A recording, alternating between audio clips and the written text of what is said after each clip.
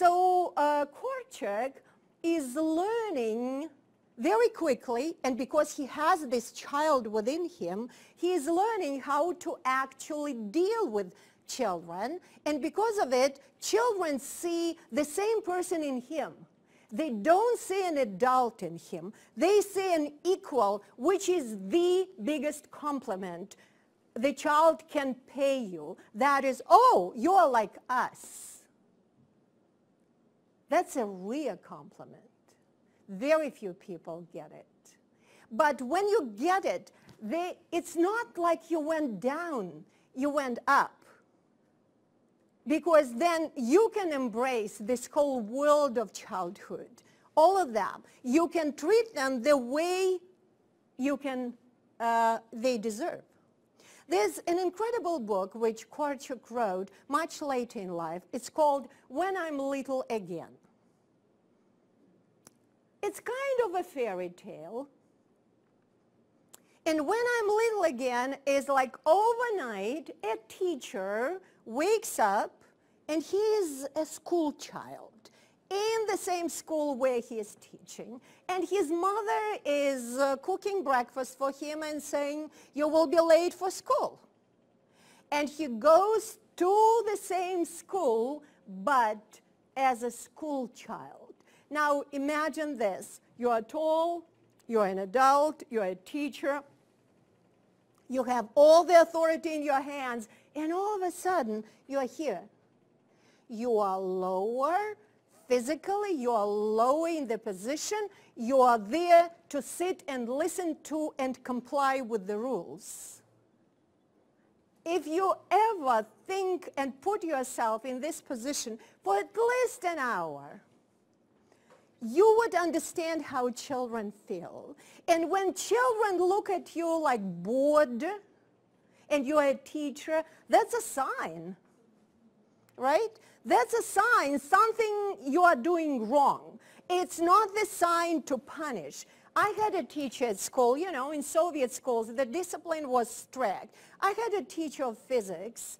Whenever a child, we had a bright kid, really bright in physics, whenever he would raise his hand to ask a question, she would say, Victor, that corner, there, an hour. I realized long after she never knew answers. So he was a huge threat to her intellectual world. So instead of hearing his question or letting him speak, the corner, he learned very quickly that he shouldn't even raise his hand. So children learn. But when you put yourself in the shoes of a child and you think of why it's so important to do it. I was once in Birmingham in the UK observing an elementary school. You know what struck me most? When the teacher at elementary school was coming up to every desk, she was bending on her knees and her eyes were at the level of the eyes of the children. Just think of this. That's a very simple thing, but I can't bend now.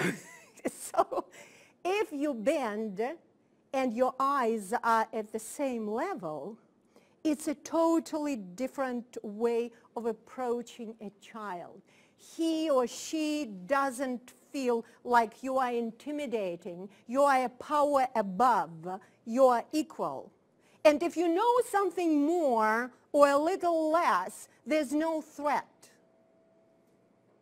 And if you ever taught at any place, you would know children are quite often, more often than not, are more knowledgeable than adults in a certain field.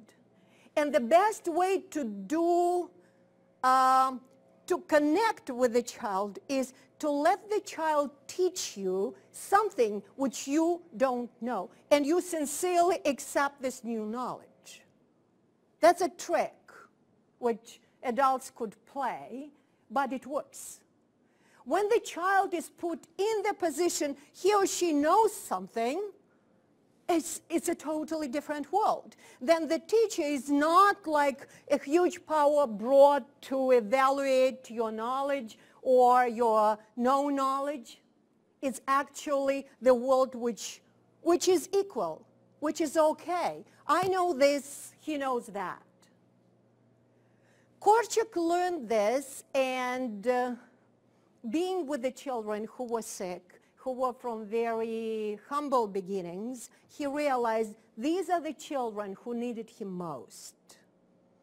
And he felt more and more during his first formative years as an adult, as a professional, that that is the field he wanted to actually pursue. And he started with being a tutor in summer camps. So he felt like he brought a ball for volleyball, he brought a couple of books, he went to the summer camp, and he thought life would be rosy, you know. And all of a sudden, all these kids out of the school, fresh air, and they're so not disciplined what to do with them. He was terrified. He thought he knew. Nothing of the kind. So his first experience with the children actually being outside was very unruly and very difficult for him. He realized, frankly, it's not what he expected. And then he was learning. And he was learning really hard. And for the next few years, the dilemma within him, emotional and intellectual, was what to choose, medicine or being an educator. And he finally made a decision. And he wrote for a long time afterwards, and he felt this way, that he was betraying medicine and children, sick children, but he made his choice. And starting from 1912, he became a director of Dom Sirot. Dom, the word dom is the house. Sirota, in the plural, sirot means orphans. So this is the orphan's home. This is the house for children who didn't have parents, and those were Jewish children. The street in which the house was built is called Krahmalna Street. Jerry, does it have any meaning, Krahmalna? No, yeah, not really? No? And it was in a very good location in Warsaw, and the building itself was exceptionally good because it was actually built by the architect, and Korczak was very much involved in deciding how and what should be in the building. So it's not like bringing children into something which exists.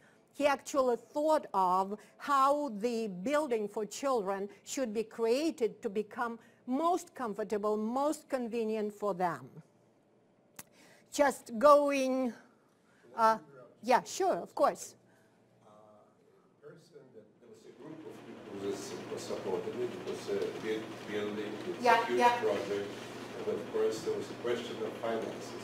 Yeah. But it was his dear friend, the pediatrician, whose name we kind of know from Jane, Dr. Eliasberg. Yeah. Dr. Eliasberg and also his wife were absolutely instrumental in supporting financially, not just financially, this project. And what's extraordinary is that the granddaughter of Dr. Eliasberg is today with us. Is Jane, yeah. And Jane was very gracious to send the photo, which I put into here. So, there were several people, and Dr. Eliasberg was one of very influential and very really generous in his donations. So, going then further in history, this house was then moved in 1940 and then finally moved into the building which was within the Warsaw Ghetto. So there are a few photos of the building itself. As you see, there's a huge dining room like this common room where everyone could be and enjoy and have meals and also have meetings together. That is the way it was built. And I wouldn't be wrong if I say it was probably exceptional at the time, right? Like maybe the only one in the world which existed this way. Children had this white sheets, beautiful beds, and if you think of this now, of course it looks like so many kids in the same room. So this is again something different. Kids were very much involved in running and helping, so they were peeling potatoes, as you see. The boys in the kitchen, the girls outside in good weather. So the kids were very much involved. And again, if you have smaller, younger siblings, or if you remember yourself, when a girl or a boy is growing and the mother is doing something in the kitchen, kids love helping, right? They would make a mess of it, but they love helping, say, oh, can I bake a cake? Can I do this? Can I do that? And mothers usually say, no, no, no, no. Go play. And then years later, we're surprised they don't want to help us at home because they were never allowed to do it. So Korczak understood that, and also it was a necessity, of course. He couldn't hire many people, so they were very much involved in different activities about the house. So I want you to read this, where he's writing in this ghetto diary. He's talking about being a Jew and being a Pole. And he says, that's exactly, frankly, how I felt living in the Soviet Russia. We are from one land. We have suffered, we live together under the sun, the same earth. Our journey has been a long one. Let us work together. Let us support, comfort each other. Let us grow and learn together. And unfortunately, to this day, we didn't learn this very simple lesson. We all are constructed of bones and flesh and the same red blood. And all our distinguished features, they come much later in life. We're first born as human beings. If we could remember that, if we can start teaching like that, maybe the next generation would have a happier life.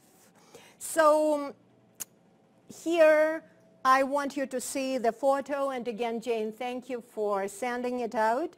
This is Isaac and Stella Ellisberg, and they were ones of real big donors. And in this picture, in the group picture, if you see the person with the mustache, that is Isaac Ellisberg as well, with the children.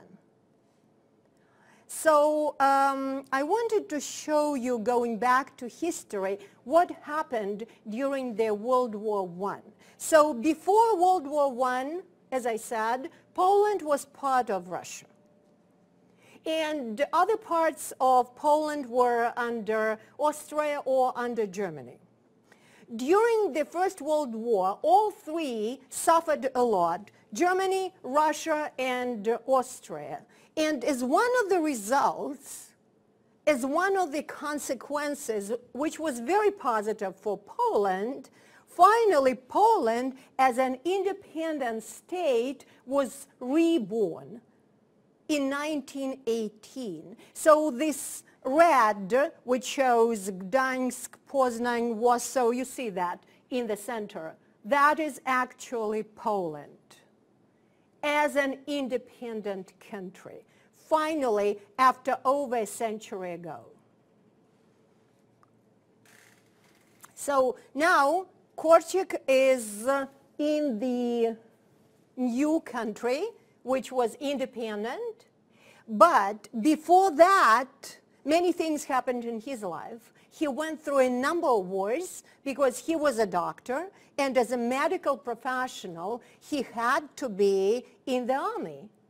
And what is really incredible, to remain sane, to remain intact in his mentality and his emotions, right during the war, actually in the war, he started writing one of his most incredible books, that is How to Love a Child. If you think of this, if you imagine the situation, there are bombs, you hear this, you can be killed like this very moment, and you are writing the title of the book, How to Love a Child. Pretty amazing, right? But I guess when you're in the war zone and you feel like tomorrow could be your last day, you're trying to say something most important. You're trying to put on paper something which would stay with the next generation, something you actually want to leave after you're gone. How to Love a Child. If you think of the title, and if you're a parent or a teacher, it might sound kind of crazy. What does it mean, how to love a child? Of course I love my children. Of course I kind of love my students. And I kind of know how to do it. But Korczak literally puts it into a different perspective, into a different hemisphere, if you wish. Korczak is talking about how to really love a child, meaning how to respect the child. When you quarrel with your spouse or boyfriend, if you have one, or girlfriend, at times the question comes, do you respect me? But the first one, do you love me at all? Do you respect my opinion? So Korczak starts with children. Do you love them?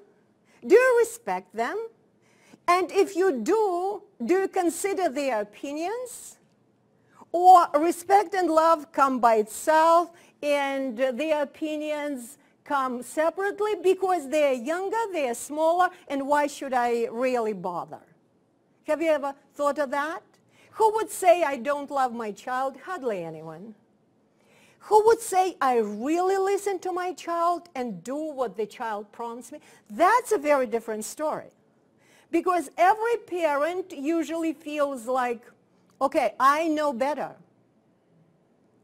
But if you go deeper into this, none of us was really professionally trained to be a parent, right?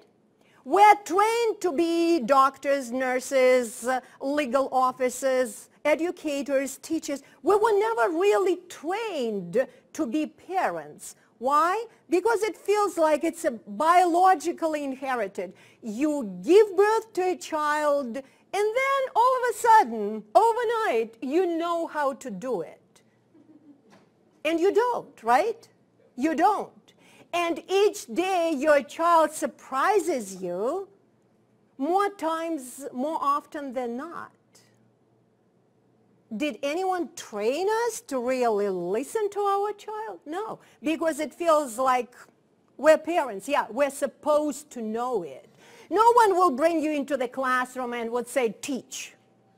No, you need to have 4 years of education. You need a certificate of a teacher. And there's a huge group of people who would test you before you are brought into the school building, right? But here you are with a baby. You're a parent. Welcome to the world of parenthood. How are we parenting our children? By mistakes we make daily. And then we learn, and Korczak tries to predict these mistakes, but not from the point of view of an educator or trainer or coach who actually trains us how to do it, but from the point of view of a child. He is a real child advocate who tells us, you dummy, you didn't do it right because I, as a child, would do it this way. And this is an incredible role he plays for us through his experience, through what he did, and of course mostly through his writings. He shows how to love a child, and that's real. That's real training, and that's very unique. So let's look here. We're going back to Poland. 1920s is kind of rebirth of many things. Joseph Pilsudski is the one who is the head of Poland at the time, and he is the one who says Poland is for everyone, for Jews, for Poles, for every other ethnicity living here, citizenship for all. This is the time when the Jewish intelligentsia is thriving, the Polish intelligentsia is thriving. This is the country where is the Renaissance, if you wish. How do you pronounce French? Renaissance, yeah? No, I mean in French. Renaissance. Okay. So that is this period in Poland. And in fact, what Korczak wrote at the time is really, really exemplary. But how can you have a person like this who is so much ahead of his time for long? No. And very, very shortly in history, there came another person. But I want to bring you to this particular period in his life when he was a prolific writer, and he did a number of things, and we will hear from different presenters. Because of it, I'm doing it so quickly, because we will have presenters who would talk about these topics. So King Mat I, that's one of the best children's books I ever read. Seriously, I strongly recommend. This is about a child who became the king, what happened to him as a ruler of the country, how much he didn't know. He finally ends up almost murdered. Then he's sent to a deserted island, and that's the second part of the book, which is called King Mat on a Deserted Island. So I'm not going into telling you the story, but I would strongly recommend to read it. It's very easy reading, and it gives you a perspective of a child being a ruler. Another thing which happened with Korczak, he was a journalist. He wrote a lot. And then he realized, why only me or any adult? Let's give the word to children. And finally, and very quickly, he started this first in the world children's newspaper, Little Review, where all the journalists were children.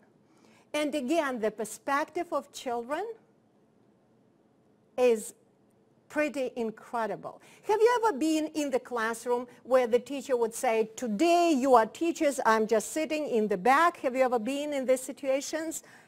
And you would think there will be a mess. Now, in fact, children are much more strict than their current teacher. And they try to rule, to discipline, to have everything orderly. Did you ever experience this? So you would know what I mean, right? So when you give children the ability, the possibility, the space to work like a responsible person, they take this responsibility very seriously. This is what was happening with this Little Review. It became a very popular newspaper, the books and Little Review. So he tried to kind of split his life, and I'm sure those of you who managed to be multitask people and to split your lives into several spheres, have you ever felt like you are kind of betraying one of them or two of them and doing great in another one, but you would rather do something better in another one and one more, but it's never like equally, like, can you take yourself as a personality and split it into equal parts, or your brain or your emotions? You give yourself fully to something, right? So that was what was happening with Korczak. His heart was stolen by children. So it was forever given to children. Everything else he was doing was done great, but children were his priority. There was another great educator, absolutely not known in the Western world. He lived in Ukraine. His name was Vasily Sukhamlinsky.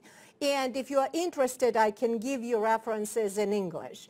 So he was born in 1918, and he was a principal of a village school, and he was absolutely great. But what I want to mention, he wrote a book, many books, one of them especially, and it is translated into English. You can check on Amazon.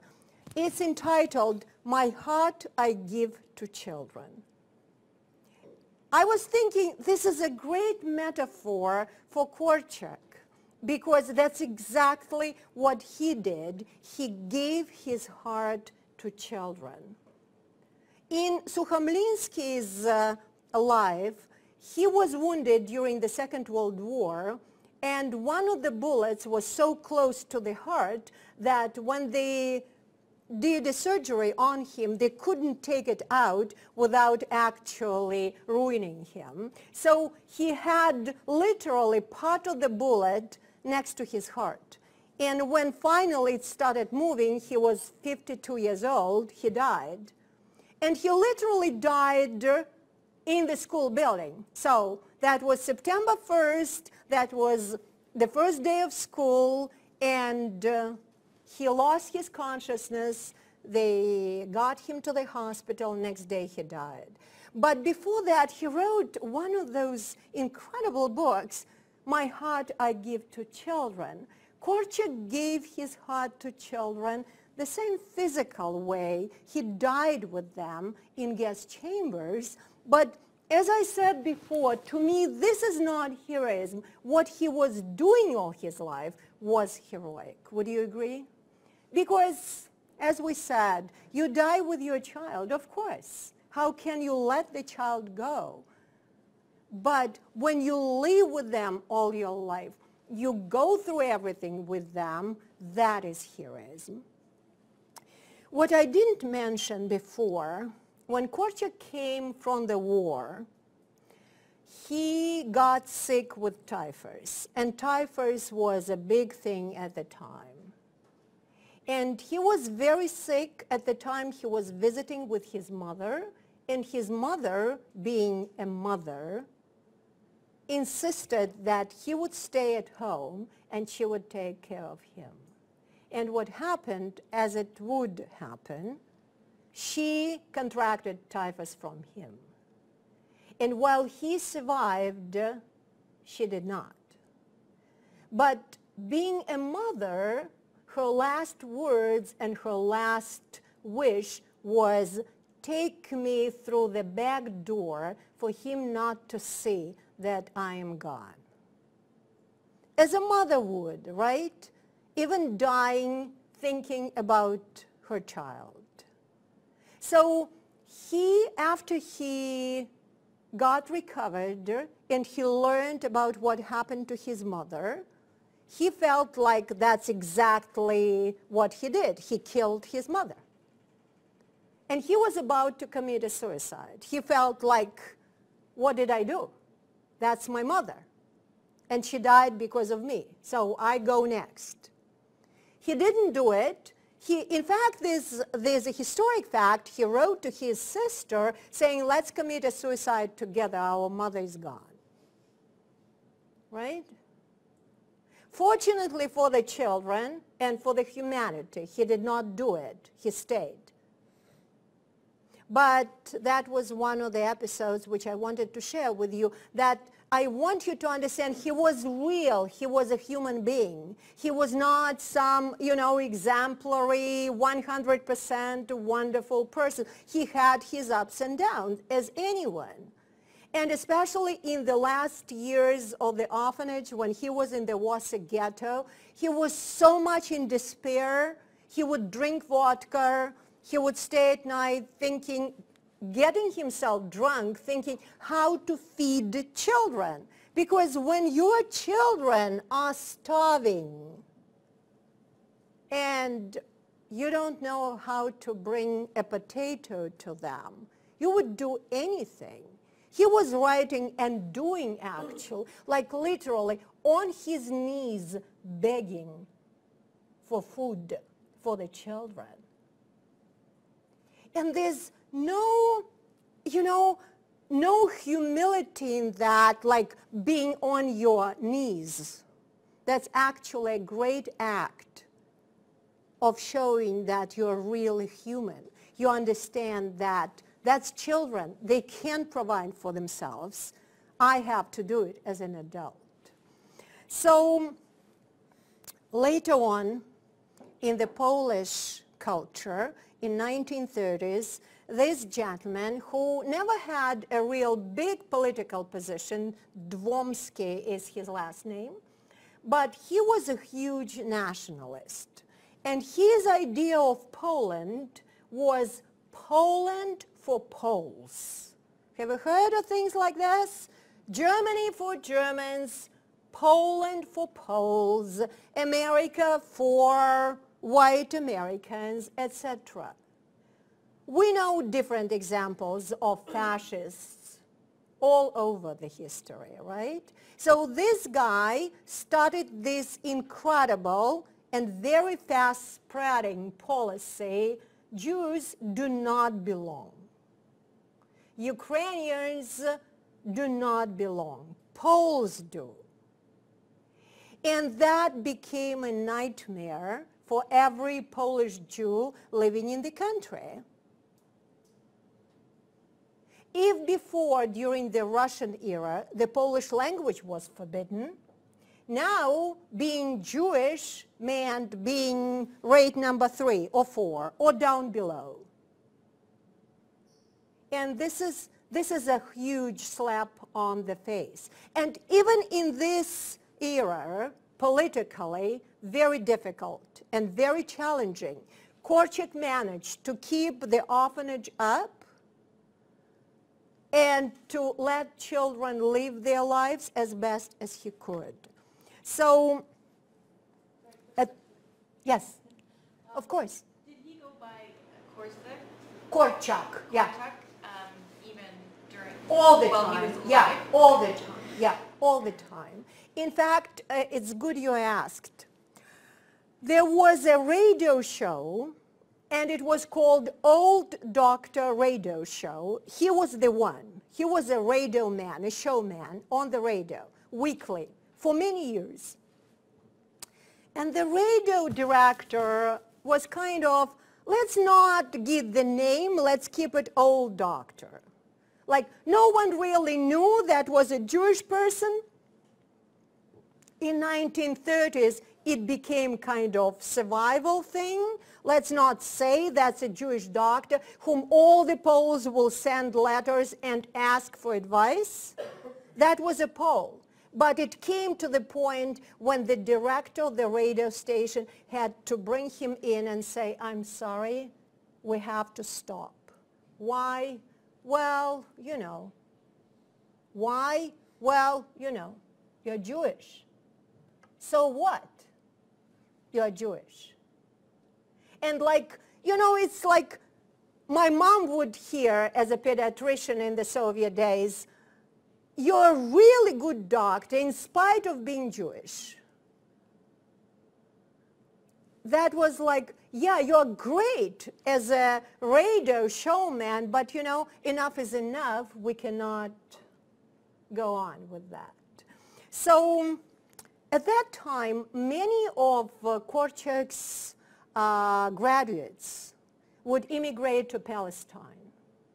And that was the time when Palestine started as a nation. There were many things around it. I'm not going into history. I'm sure some of you know. There were lots of difficulties in this way, and many of them would write to Korczak and say, come, live with us in kibbutz. Do you know the concept of a kibbutz? He refused it. So there were two. But the major one which we're talking is about is the one for Jewish children. So the war started in September 1939. And Poland was immediately in one day occupied by the Nazi Germany. If you know from history, it was a an agreement between the Soviet Union, between Stalin and Hitler. They practically agreed that they would give up Poland, but that would allow the Soviet Union not to get into the war per se. But the fascist Germany still broke up this agreement 2 years later, and the Second World War for Russia started on June 22nd, 1941. But those 2 years when Poland was literally given to Hitler, in return, Russia received those 2 years. But Poland was absolutely betrayed. Poland under Hitler is a totally different story. The population of Poland was at some point 1/3 were Jewish. Then it was less, but still there was a big Jewish population in Poland. And at the very beginning, the plan which Hitler announced was kind of using Jews for work, like having labor camps and using Jews as like third power just to work for the Nazis. And then he realized too many Jews. Let's eliminate them physically. Let's clean the earth from Jews. This policy came later, and because of that, not immediately the ghetto were constructed in different places, but a little later during the Polish War. So the Warsaw Ghetto per se was created in 1940, and only later in the year, in 1940, the orphanage, which was completely Jewish orphanage, was moved into the ghetto. So this is the map of the ghetto, the way it was developed. And as you see, this kind of greenish yellowish, that is the ghetto. But in between, you see those small spots? Because there were so many Jews and they lived all over in Warsaw, it was very difficult to have something which would be absolutely Jewish. So those small spots could be church, a Christian church or Catholic church mostly. Yeah, so different places which were not the ghetto. And there were electric trains or trams which would go from one area in the ghetto through the Aryan area and then back into the ghetto. And there would be no stop for Jews, like, you know. So if you can imagine, you are in the cage. You are allowed out of the cage, but only to get into another cage. And you are passing by, and you kind of see a different life, like normal. But for a very short period of time, and then you're back in the cage, and the door is locked, and you're inside, and you feel like a mouse trapped. But when there are so many people, and most of them were really educated people, so there was life in the Warsaw Ghetto. There were theater productions, believe me or not. There were schools which were kind of illegal under, you know, the tablecloth, but they were functioning. There were universities which were functioning in the ghetto. There were doctors who were providing services. Everything was functioning because if you think of the human nature, you would understand, like, people can live and work under any circumstances. You make it harder, we resist. You make it even harder, we still resist. Because that's the nature. And that's what was happening. And besides, of course, Jews have a huge history of survival. But not this time. Most of the Warsaw Ghetto was killed, this way or another way. And by 1943, after the uprising of the ghetto, most people, they say 97%. Of course, when it's such a huge territory, there were places like underneath where children could go through. And Korczak would actually let children go or bring something inside. Children became the providers. Where the adult could not, children could, because they were smaller physically or they knew different ways. And for children, when they were in the Aryan side, it was easier to hide. Many children were smuggled out of the ghetto, and they survived. The way they were trying to smuggle children were mostly the children who did not look Jewish, like if they had light hair, if they had light eyes, you know, not hazel eyes, not black hair, it was easier. Many actually Catholics would save children, give them different names. We will have an incredible presentation about this next week. There would be Tila Mazel, who is a writer. I think she's presenting on Tuesday for us. She wrote a book about Irena Sendler, or Irena Sendlerova. Irena Sendler smuggled, together with the people she organized, 2,500 Jewish children out of the Warsaw ghetto. It's pretty incredible. She was a tiny woman, under 150 centimeters. And this tiny woman, with incredible perseverance and commitment, not only smuggled all those kids, but she kept the list of all the names, so the real name and the name given. And many of them, after the war, who survived, they actually learned their real names. Because when the child is smuggled and the child is small, all you need for this child to remember a new name, that he or she is a Catholic, and forget about your Jewishness, right? But after that, children tend to forget.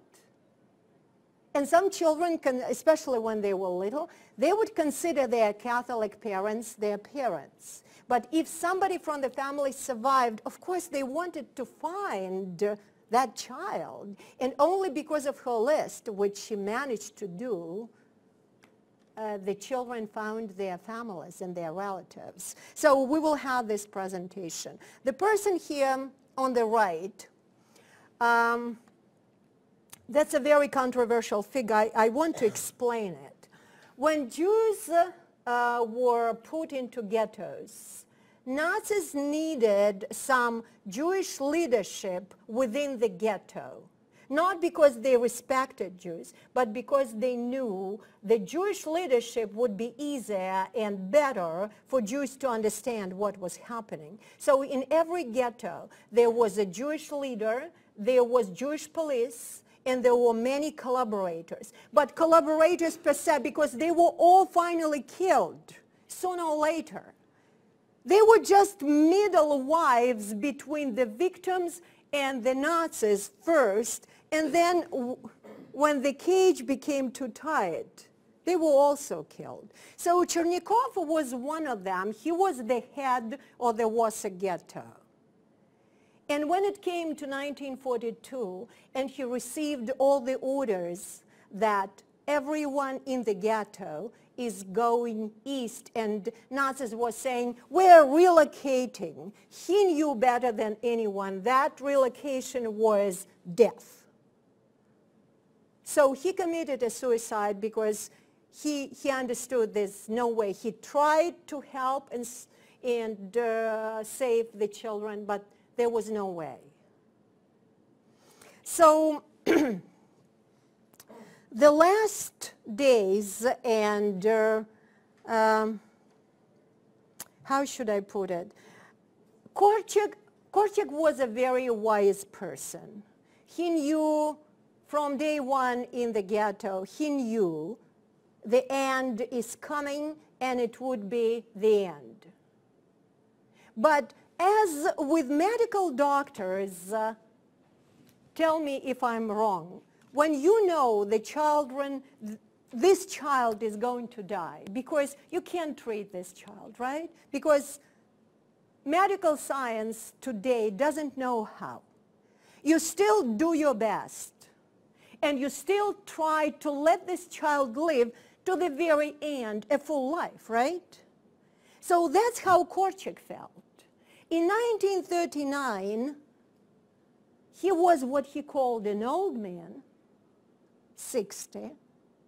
Crazy, yeah, sounds like old man. Yeah, and he knew the end would be such, death.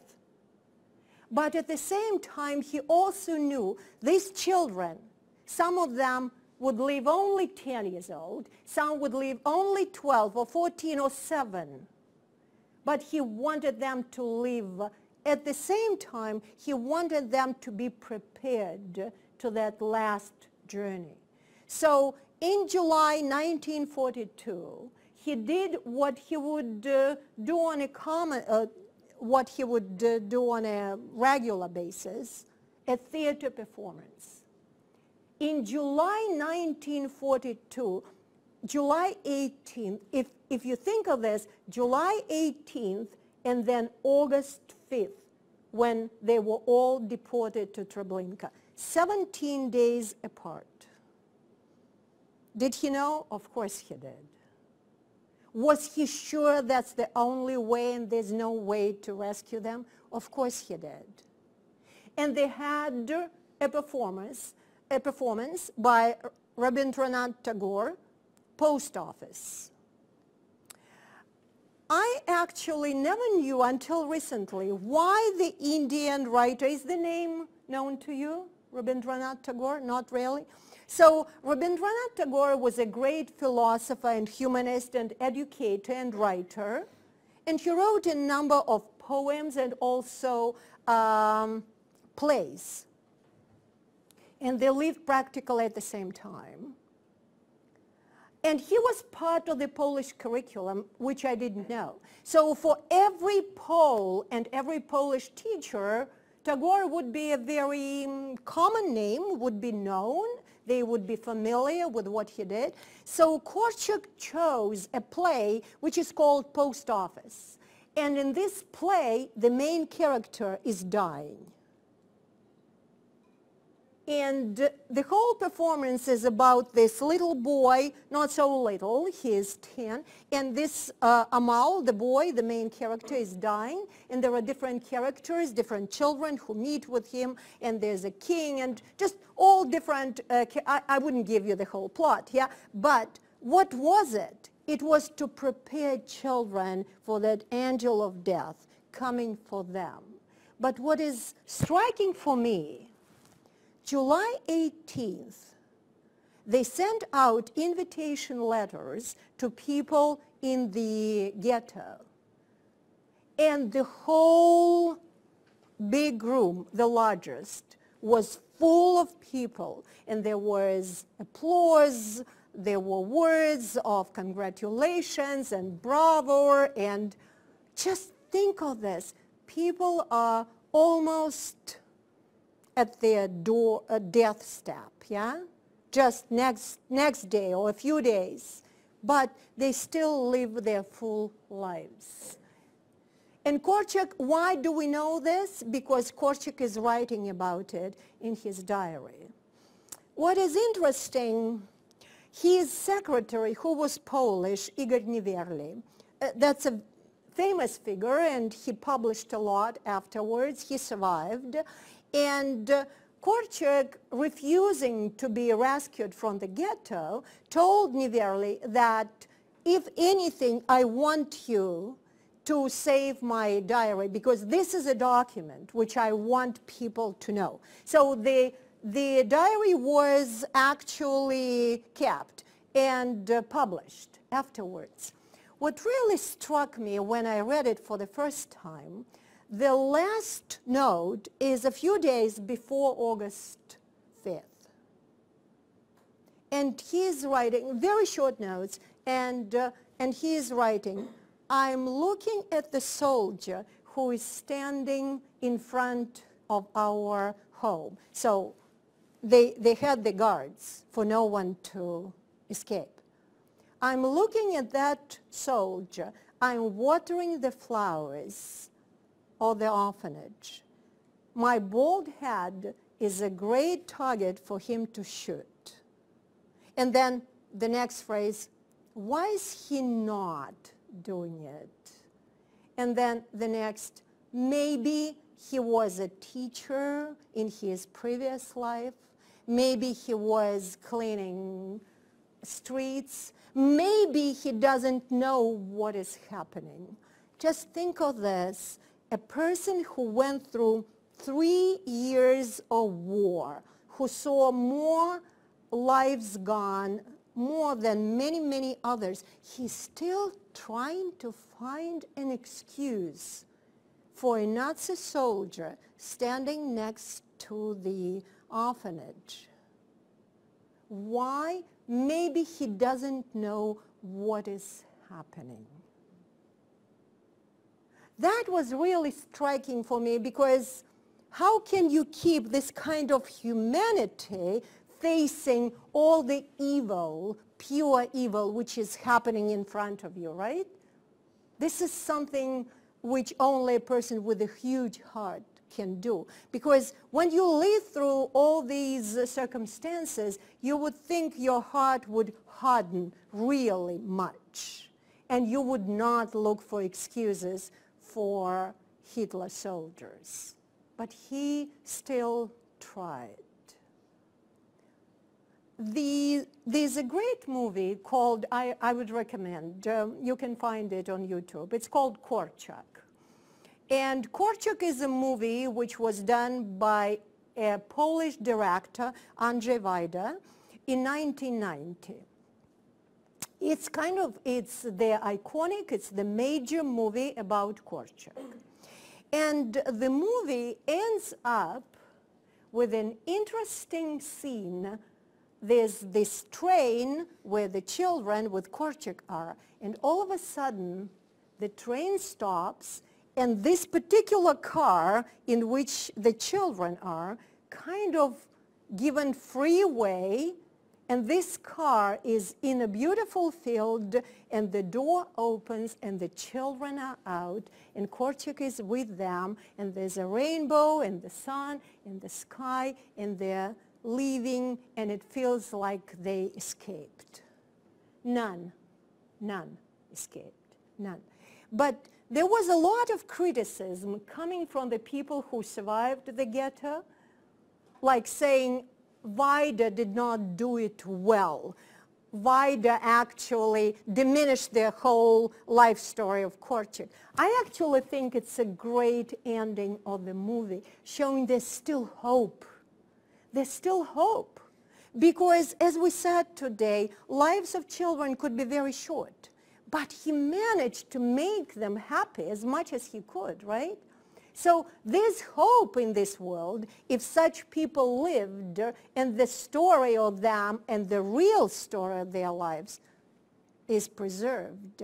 But this whole metaphor of children living with the sun and the rainbow, and it's just really beautiful.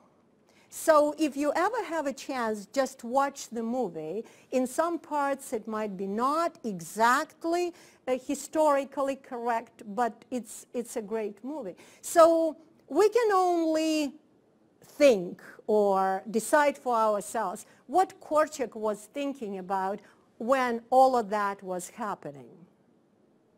A lot. And just thinking back, whether he betrayed the children, maybe he could rescue them, which was never a chance. Or did he do everything he could? Maybe not.